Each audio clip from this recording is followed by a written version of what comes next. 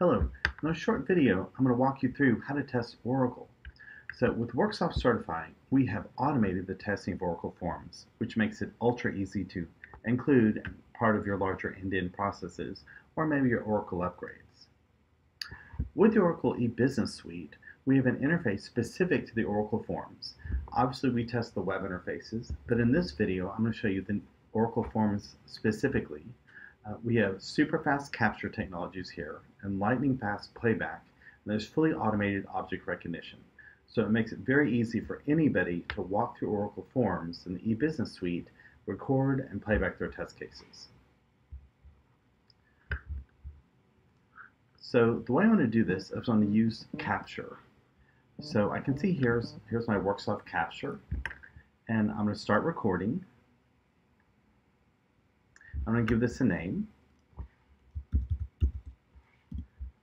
my Oracle e-Business Suite, and then in my case I have a purchase orders button. So as you can imagine, when I click the purchase order button, what's happening is I've gone from the Oracle web application and actually launching into the e-Business Suite. So this is a Java Web Start Oracle Forms application that's launching for me. So this means that not only do we need to test things like browsers, but also these Java Web Starts. So the way we do that is I'll stop recording here and we can see the click of the button for the browser occurred. And if I click my capture interfaces, I have web, but I also have Oracle Forms. So this interface specifically understands how to interact with the Oracle application. I'll come back and just keep recording. So in this case, you'll notice I'll start interacting with the UI and start giving it data.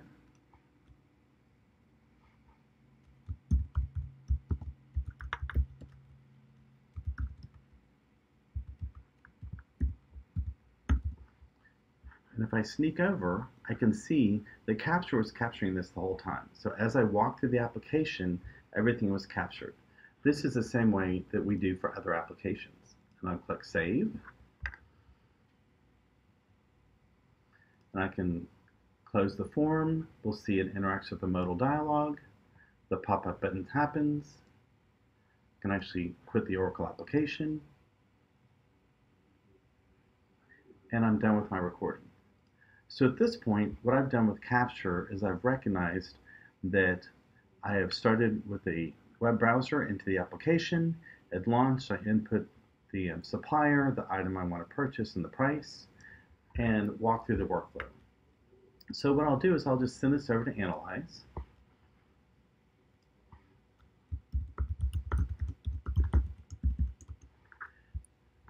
And what happens is it'll be imported, and I'll get a documentation of my process, and I'll be able to see my test case. Okay.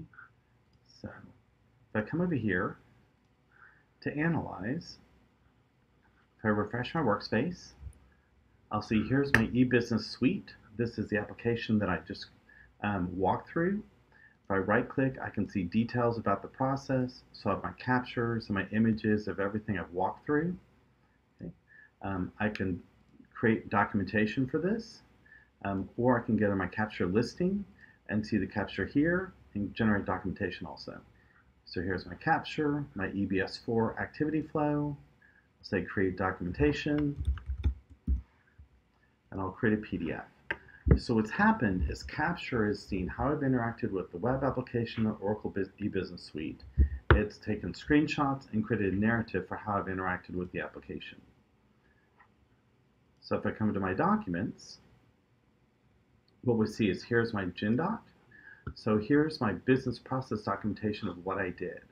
So ideally, a business analyst could come through and do their daily job and walk through and say, I want to create a purchase order. We see they click the button with the narrative. They've gone through and they've entered the supplier and all the information into the table, and then gone through and saved it and created the application. So think about a business analyst or product owner, or maybe just a normal business person can walk through their interactions with the Oracle Forms application and create this document. Now, the interesting thing is I can now take this document and use it for automation. So I can do this a couple ways. I can actually come over here into my capture list, And I can say, here's my activity flow. And what I'm going to do is I can create automation, download the capture. I can do from here, or I can come to my capture and just click save. So I've got several ways to save this to disk. So I'll just click save, and now I've saved this XML file. I've got it locally, and I've actually got it stored over here in Analyze, so I can get to it multiple places. So let's see what it looks like to actually build some automation with it.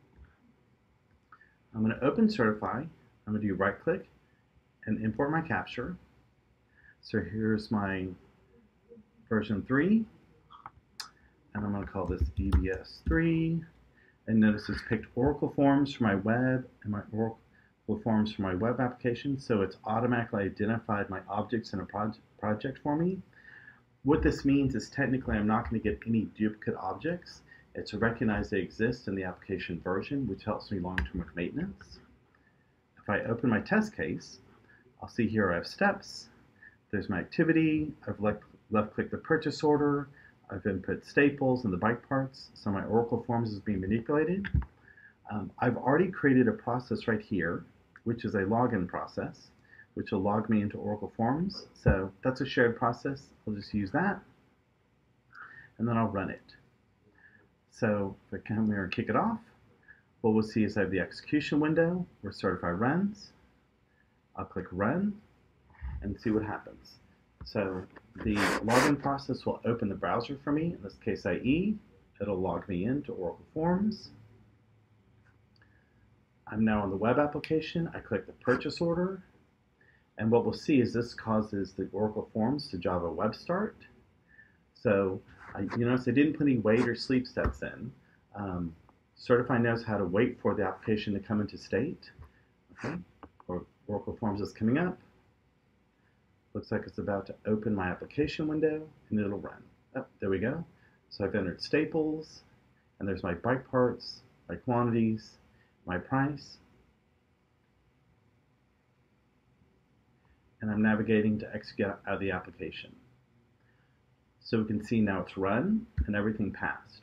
So what you just saw is I used the Worksoft capture technology to navigate between web pages and Oracle Forms. I recorded a test, I created a business process document, I imported the test and ran it. So ideally, when you're working with your teams, you talk about developing your regression tests, your end-to-end functional tests with Oracle Forms, you can see it's very easy, and there's things that business users can do to capture and create documentation, and you'll import that into Certify and run it. Thank you for your time.